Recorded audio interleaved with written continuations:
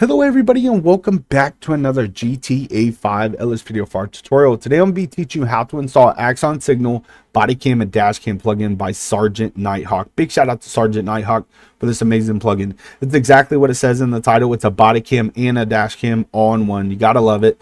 So what we are going to do is going to get this inside your game. Thank you all for coming by. If you are new to the channel, if you do me that one favor, hit that subscribe button. Help this channel reach 100,000 subscribers. That'll be absolutely amazing. And I'm going to help you get this inside your game. So what you guys want to do is go ahead and start off by going to Steam. Now, if you have your game on another platform, that's perfectly fine. Just go to your GTA 5 main directory. I find this is the easiest way to get to my GTA 5 main directory. Just go to Steam, go to Grand Theft Auto 5 Legacy, right click, hit manage, and browse local files. This will pull up your GTA 5 main directory. So as long as you're at your GTA 5 main directory on your other platforms that have GTA 5, just go ahead and follow these steps. So what you guys want to do, I use WinRAR to open up my zip files. You can also use 7-zip, whatever you prefer. But as long as you have that, you'll be able to open this file up. So we're going to click download this file. We're going to click agree and download. And we're going to go to the very top and we are going to click download right here. So make sure you guys smash that like button for the creator of this plugin on lspdfr. They really do enjoy that. So what we're going to do is click open file right here. We're going to go ahead and pull up our GTA 5 main directory. We're going to pull up the download just like so. And we are going to go right here. So we're going to go inside the very first folder at the top. We're going to go inside Grand Theft Auto 5. And we're going to take this plugins folder right here, drag and drop over to our GTA 5 main directory. Now, do not drag and drop over any of these folders, okay? If you see your folder is highlighted like that, click over here to the side. You never want to drag into another folder because that would just corrupt files. So take this plugins folder and drag it over here to the side, just like so. Replace the file in the destination.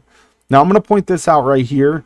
Now these creators, they put these plugins out and they don't really mess with them or update them, especially for these files right here, Rage Native UI. So make sure you guys always pay attention to this. So this one says 2/5/2023, but if you actually go to the Rage Native UI site, which I'll have linked down below, you'll see that the latest one is December 12, 2024. So this one right here is way out of date, which is going to cause your game to crash. So do not install that. What you guys want to do is go right here to Rage Native UI. You're going to click download right there. You're going to click open file. And what you're going to do is you're going to take these two files right here and drag and drop into your GTA 5 main directory. So just like this, we're going to drag and drop over here to our GTA 5 main directory, place the files in the destination, just like that. Now what we're going to do is we are going to go inside our plugins folder. We're going to click inside there and you're going to have Axon Signal files in here. So what you want to do is go to the one that has the gear icon next to the piece of paper. And it looks just like this. So I'm going to right click. I'm going to click edit. And what we're going to do is go through some steps in here. So I really only changed one thing in here. But if you read through here, this is going to show you everything that the Dashcam and also the Bodycam can do for you. So you can also change up the serial number of the Dashcam to whatever you want. You can also change up the interior camera, because there is an interior camera, which I'll walk through that here in a little bit. But the only thing that I come in here and do is I go up to, well, actually I go down to this one right here. So it says it determines if a fuzzy camera effect is applied. I don't like the fuzzy camera. You guys may like it, and you can do it by getting inside your game, checking out, and then come back in here if you don't like it. But I do this from the start. I go right here and I take true away and I put it to false. So that would turn that fuzzy camera effect off. So that's the only thing that I change in this file right here. So what I'm going to do is go ahead and click file. I'm going to click save, just like that. So now what we're going to do is we are going to go ahead and jump inside GTA 5, and I'm going to walk you through some steps of how to use the Dashcam and also the Bodycam. So let's go and jump inside GTA 5. Okay, so now that we're inside GTA 5, I'm going to go ahead and show you how to use the Dashcam and also the Bodycam. So for the Bodycam, it's very simple, very easy. What you want to do is hit the letter O twice. So double tap the letter O on your keyboard. And just like that, it's going to turn your Bodycam on. To turn it off, you want to hold the letter O down, and that's going to turn your Bodycam off. And just like that, your Bodycam is off. Now, anytime that you unholster your weapon, you're going to see your Bodycam instantly comes on, just like that. And then it's the same for if you are code 3 with lights and sirens, and you're going for a good minute, your Bodycam will instantly turn on, because obviously if you're in pursuit or something like that, you don't have enough time to just click on your Bodycam, so it instantly turns on for you. Now, for the Dashcam view, what you want to do is go from third person to first person by hitting the letter V. So just like this, we're in first person, then hit the letter V one more time, and you're going to instantly be on the Dashcam of the last vehicle that you were in. So the last vehicle I was in was the Ford Taurus right here. Now what we're going to do is going to hop inside the Durango over here. Now each time that you get in a vehicle, and these two vehicles, the Mustang and also the Durango, are add-on vehicles, and then the Taurus is a replaced vehicle. So it doesn't really matter. As long as you're using an emergency vehicle, you will be able to use the dash cam on it.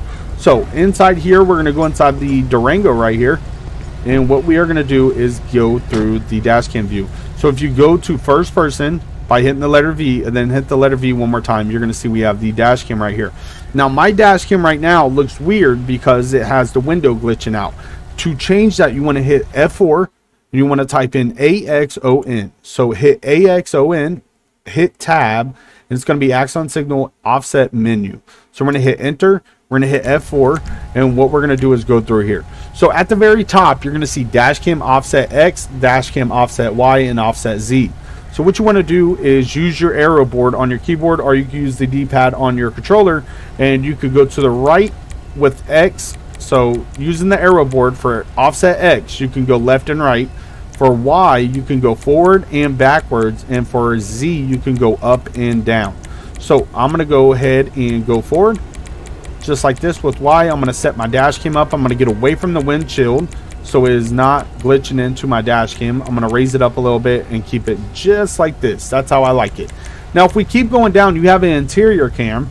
So for offset X, you can it's the same thing to go left and right, and then Y is to go forward and backwards, and then also Z to go up and down. Sometimes I like to take the cam on the interior and bring it in here so you can see the law enforcement officer, but I really don't use it much. But law enforcement mainly use it for suspects that are in the back that are trying to either get drugs out of their pocket, or hide something, or them just saying something in the back seat can be used against them in a court of law. Now also they get people in the back seat, that two different suspects that are talking about the crime that's committed. Again, that could be used against them in a court of law. So these cameras have a lot of things that they are used for, especially if someone's in the back seat trying to damage something. That could be used in court to show that they were in there busting out the window or tearing up the car. So additional charge right there. So it's just more evidence. So you guys can see right there. Now to save this, what you guys want to do, so you see that we have our dash cam set up the way that we want. What you want to do is go down here to the bottom and hit save settings, just like that, and then click close. Now I will explain to you, if you guys are in here and say I move my dash cam, I'm just going to change it all the way up. I'm going to put it all the way up here. This is not what I'm going to save it as, but say I'm in here and I just forget to hit save and I hit backspace. What it's going to do is I'm going to hit backspace just like this, and it's going to go to my very last setting. So just be careful with that. Just make sure when you have it set to where you want it, you go all the way to the bottom and hit save settings. So I'm going to click close just like that, and now you have the dash cam all set up for your vehicle, and you know how to work the body cam. Now what I was saying a second ago is, so what I'm going to do is I'm going to turn my body cam off. So I'm going to hold down, and it's going to instantly turn on when I am using lights and sirens. So just like this, my body cam is off, and once I get over a certain speed, my body cam instantly comes on. So the speed threshold has passed. So when I'm going a certain speed with my lights and sirens on, it instantly turns my body cam on. So there you guys go. Thank you all for coming by and watching. Hopefully you all enjoy this, have fun with it. Do me that one favor, smash that like button. Also hit that subscribe button. There's tons of tutorials on this channel to show you all kinds of stuff to install for lspdfr and also GTA 5 itself.